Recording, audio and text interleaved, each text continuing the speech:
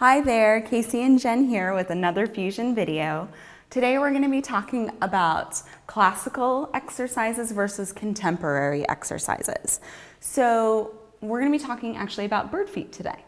So typically in classical footwork, your feet would be on the foot bar and you would try to wrap your arches of your feet around the bar where the ball of the foot and the heel feel like they're draping around like you're a little bird on a perch. Now, another way to train this, more contemporary, is to take out your jump board. This is a wonderful place to do footwork. We've done it before, but I really like training bird feet on foam rollers because a lot of clients have no idea what you're asking them to do once the feet get on the bar. Now, the other thing about that is so many people have such tight feet and tight plantar fascia, it's actually really hard for them to put their arches of their feet like that on the bar. So always before footwork, roll out on the green spiky ball like we've shown you. But now we're going to use this really kind of interesting shaped foam roller. I'm going to show you from the side. So there's one slope that isn't as large and one that is. So it's not as rolly as a foam roller, but you can pick and choose which side you want to work with. And I know that Jen's feet have a good arch in them, so I'm going to place the roller this way. If someone doesn't have such great arch, you might start them on the opposite side, although it'll be a little bit more wobbly. So her feet are going to come up. The smart roller. The smart roller, thank you. Yep, smart roller. So here I'm going to hold this onto the jump board. Jen's feet are going to go on, and let's go ahead and have you press out to straight legs. Stay here for a moment. So she's going to situate her feet on the smart roller.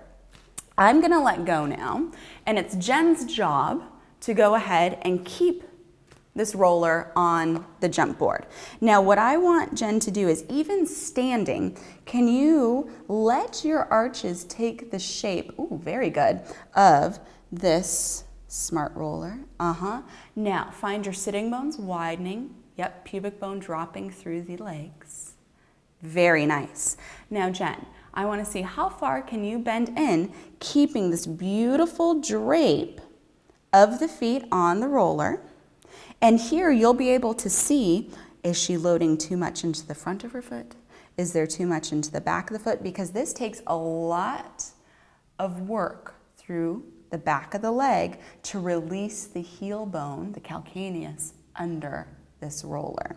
And I'd say right about there. Jen knew exactly where her range was, because people will think they just need to come in and out, but this is really about going from the standing range, seeing how far you can come in to sustain that draping of the foot on either side of the roller. Good.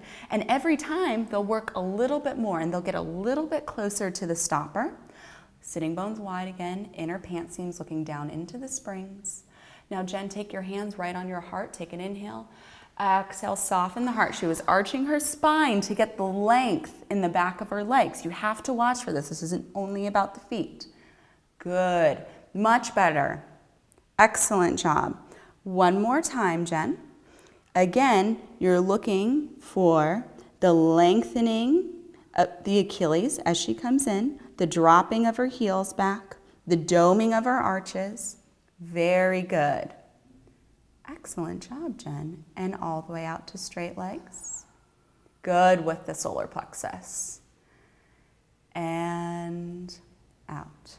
This is phenomenal work. Jen did a beautiful job of stabilizing. A lot of people will rock front and back on this to try to figure out how to manage the load of their legs and their feet. But this is wonderful work, wonderful education on how to do bird feet. Thank you so much for joining us, and we'll see you soon.